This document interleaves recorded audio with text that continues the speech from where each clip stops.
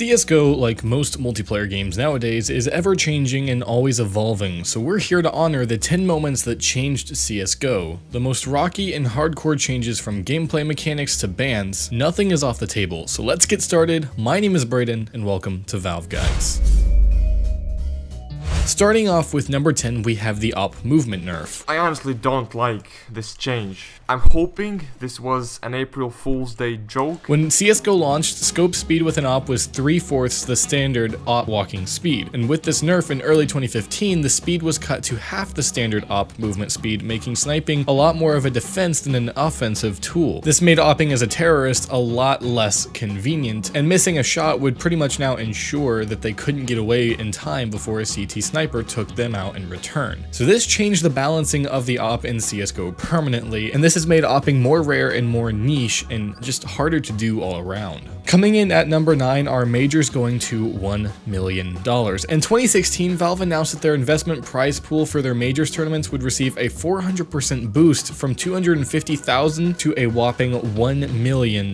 This effect should be pretty obvious to anyone who pays attention to the fact that that's a lot of money, and it makes CSGO more and more viable to make a living off of playing professionally, as even the group stages make more than $5,000 while the winners receive $500,000. It helps increase incentive in the face of games like Dota 2, Overwatch, Call of Duty, and even Halo 5, all of which have $1 million prize pools. And at number 8, Nuke's remake. In my opinion, these new visuals are worth a 40% drop in frame rate, especially since the Source 2 update will come out and will fix everything and will give us all 1000 FPS, blah blah blah blah blah, Half-Life 3. Nuke has always been an extremely popular map throughout the years of Counter-Strike's existence, and in CSGO, until Valve removed it for balancing issues, it seems like Nuke was going to be forgotten to the sands of time until Operation Wildfire introduced a remake of it. What's important about this is that suddenly the idea of going back to maps and redoing them for whatever reason suddenly became more of a possibility in CSGO. This is something we recently saw with the re-release of Inferno, and hopefully we'll see other map remakes to improve CSGO. Coming in at number 7 is the M4A4 Howl ban. And for a while, one of the most popular CSGO skins was the M4A4 Howl skin, and with good reason. It had a blood red howling wolf on the side that's just freaking awesome, but unfortunately Valve received a DMCA takedown notice, as it turns out the people who put up the skin stole the artwork from somebody else. So the howl was deemed contraband, and this was the first time that has ever happened to a CSGO skin. An artwork was taken down because of DMC takedown. It put content creators on their feet and made them more cautious, something that really hadn't happened in CSGO's earlier days. At number 6 is the reanimated update. First, let's cover the most drastic changes to the game, the reworking of the animation and the hitboxes. At the start of CSGO, one of the things that was pretty bad was the hitboxes were bugged, namely in lagged servers and environments, especially because the animations and models tended not to reflect actual hitboxes. Thankfully, a 2015 update somewhat addressed this by updating the models and animations. They're still slightly bugged, but it shows that Valve is willing to overhaul the game's animations and models if need be. Let's just hope that they continue to do that in the future. For number 5, we have the rank shift. They took the ranks and made them a lot harder to get into. They literally raised the bar. We've covered this before in our 7 times Valve ruined CSGO video, but the short version is that Valve decided to rebalance matchmaking, which in turn caused a lot of controversy. We're not going to get into exactly what they did, but the gist of it is that they shifted the ranks to be more centered in average rankings, and instead of being clumped in DMG and LE, they were more centered average ranks. And I still hear people making excuses today because of this update saying, oh well, I used to be a much higher rank. It's really quite amusing. Coming in at number 4, we have the iBuy power ban. It was recently announced that some North American players have been banned by Valve from competing in their majors, and essentially their careers look like they're indefinitely ended in terms of being CSGO pros. iBuy Power was a pro CSGO team, and they had the smart idea to bet against themselves and throw and reap the rewards. Well, Valve caught them and bans them permanently. Just like the last 2 times, it's the precedent that these kind of things set, showing that Valve will place a permaban on people participating in match fixing, putting pro teams on notice. Number 3, the coach ban. A few months ago, Valve decided that they would ban the communication between coaches and their players in-game, and this was in effect only for offline matches, but it set the precedent for how Valve wanted to handle coaches. Coaches are still able to do IGL during warm-up and timeout, but not during the match. At number 2, we have the gambling site shutdown. And during the course of the gambling